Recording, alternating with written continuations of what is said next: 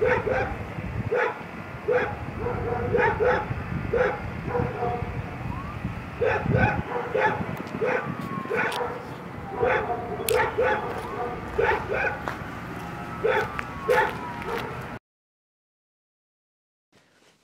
love abandoned places.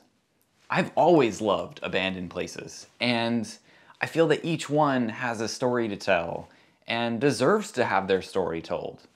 But I realize that a lot of them don't necessarily have the information out there to find. So I've decided to start a series called Painted in Rust. And it's a series that I want to use to explore and document abandoned and forgotten places.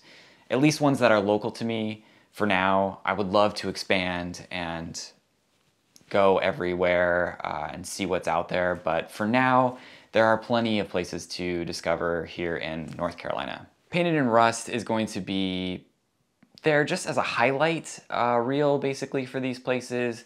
I'm gonna take some cool photos of them, document their current state, and maybe look into the history if I can find it about what these places are and how they got to be the way they are. Anyways, before I ramble too much, I just want to throw this out there. Today we're going to be talking about the 1900 Sanford Cotton Mill and a factory slash industrial complex that I don't know too much about, but seems pretty cool, and a lot of them just sit in the middle of everything, completely forgotten. So let's see where it goes. Cue the map.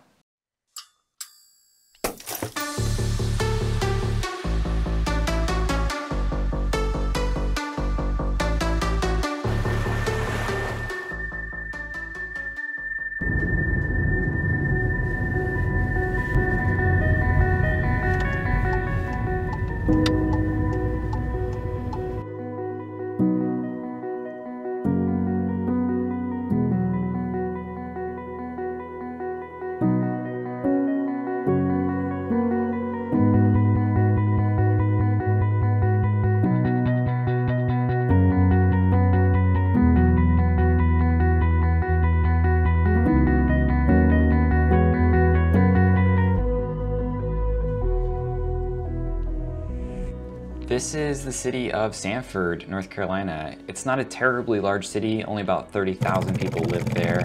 And it's known as the Brick City, which is pretty cool. A lot of its industrial buildings are built from brick, old brick. And a lot of its industry revolved around brick making in the late 1800s, early 1900s. In fact, you might even have bricks that were made in Sanford in your city, which is pretty cool. The small city really became a boomtown with its placement of rail lines. Being able to export brick, cotton, and steel were huge economic advantages that made an industrialized shift and brought with it a lot of opportunity. But industry changes, and while modern day Sanford does have a historical district, it's hard to say what their plans are. A lot of the buildings have fallen into disrepair, and some of them could probably even be considered ruins. Kind of like the Sanford Cotton Mill that was built in 1900s, which we're gonna dive into here in a sec. Here's the cotton mill. The arrow actually points to the tower, which is the last remaining part of it, that and a smokestack. The images range from 1938 to 2021.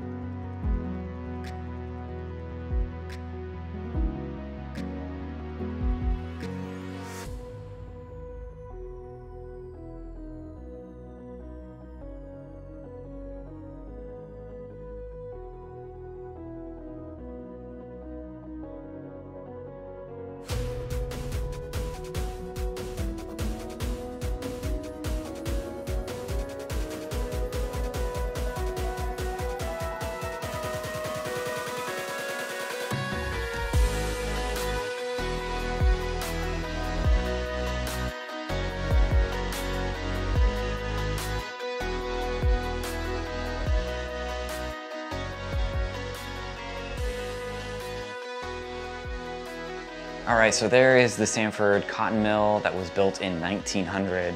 I don't know why it's in the state that it's in. I've read maybe there was a fire at some point, that they might have had to demolish the whole thing and for some reason left the tower, which is just kind of standing precariously. I wouldn't trust it too much, but it's really neat to look at if nothing else. Next up, we're gonna be looking at an old factory or warehouse of some sort. I don't know the story on this.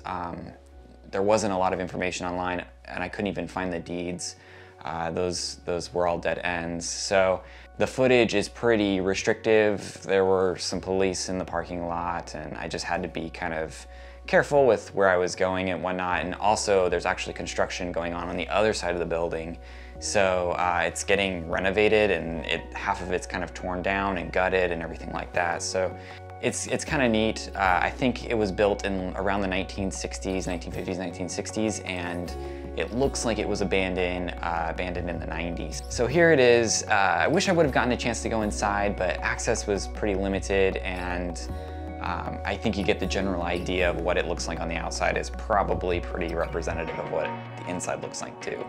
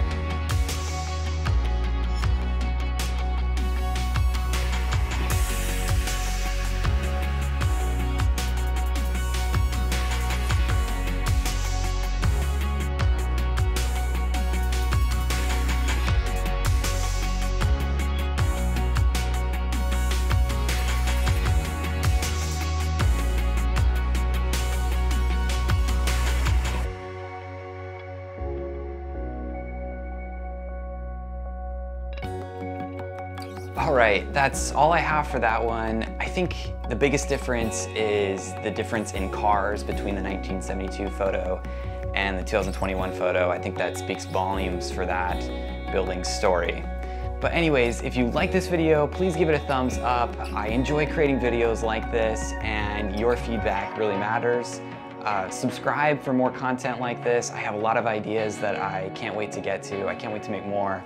And as always, thanks for watching and I will see you in the next one.